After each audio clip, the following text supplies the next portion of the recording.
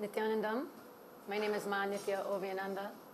I'm a brahmacharini for Nithyananda Order, and I'm living here at the ashram in Biddi. I would like to illustrate some events that have been happening here.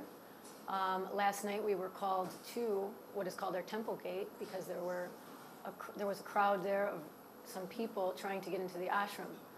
So we went there to see what was happening, and there was a crowd of people, and they were yelling, screaming, throwing rocks.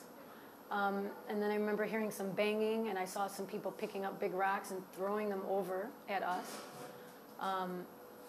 We were trying to actually defend the gate because they were pushing on it and trying to get into the ashram and saying a bunch of different things.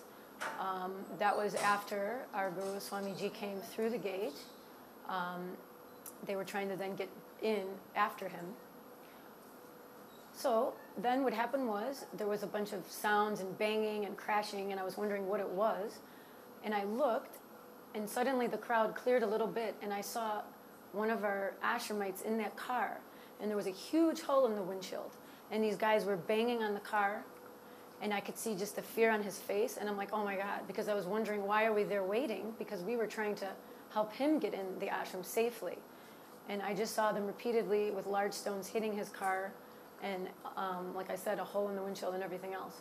So, I mean, it's just a very volatile situation. I don't know who these people are. They keep harassing our Swamiji. I've been watching all day yesterday and today these media reports, these footages of people, trying to hit his car. I've had other people tell me what was happening when they were on the road with him.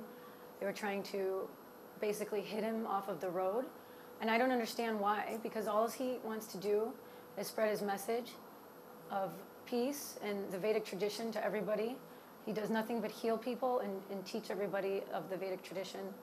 And it's really heartbreaking for us here to not know if our safety is okay. Why are they doing this to us?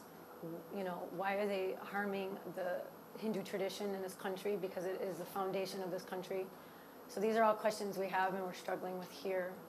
But we're just imploring people to look at the situation closely and understand what is happening from both sides, and to then make your judgment and to help us stop the violence against our Hindu saints. Thank you. Nithyananda.